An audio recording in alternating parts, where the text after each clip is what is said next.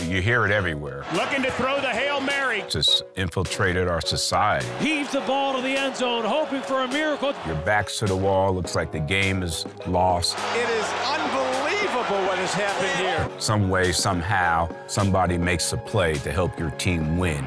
Takes the snap, pumps it once. He's going long. Down the near sideline for Drew Pearson. The original Hail Mary was a one-on-one situation where I beat Nate Wright to make that play. Pearson makes the catch at the 5, touchdown! Headlines read, Cowboys win by a Hail Mary. And that's when it all took off.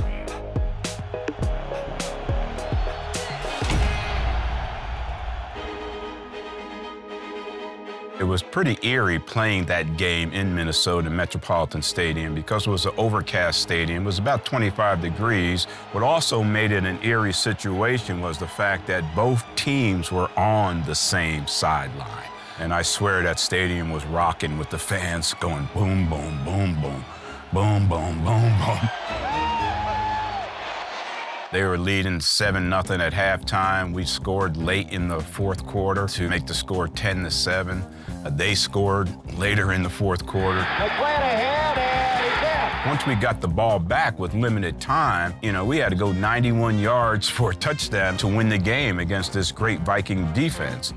We got bogged down on the 3rd and 10. Man, this is a crucial part of the ball game. You can't be doing stuff like this. And that's when we got into the 4th and 16 situation. Roger going down here to Pearson. And did he make the catch? He did. So as I'm catching the ball, I got knocked out of bounds into the snowbank. I felt this little kick, but later I found out it was a security guard that came over and just gave me a little swift kick in my ribs. But later I went up to Minnesota and I did an autograph session. But guess who was next to me? That security guard. And he's the hero of the state of Minnesota. Well, the Cowboys need a miracle, as we said. 2nd and 10. Cowboys from the 50. The Hail Mary pass wasn't a play in the playbook. Coach Landry gave us confidence to ad-lib in those situations.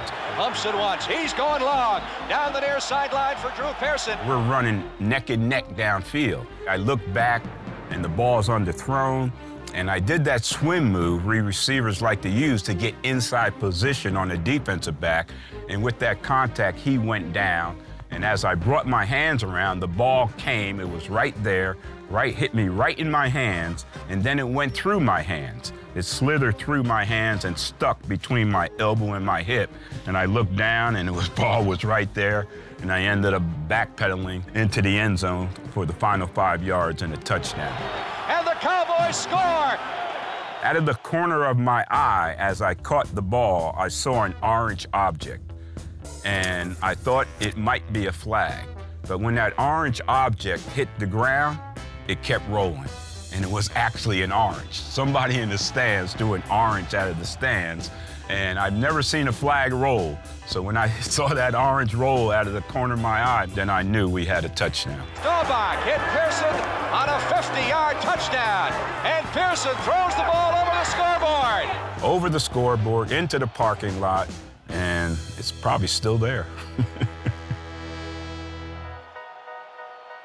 And after the game, everybody asked Roger what happened. He said, I threw the ball as far as I could. I closed my eyes, and I said a Hail Mary.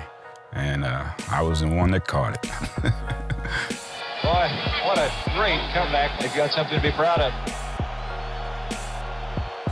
One time I had to take care of this business in Minnesota, and I was getting ready to get in the cab.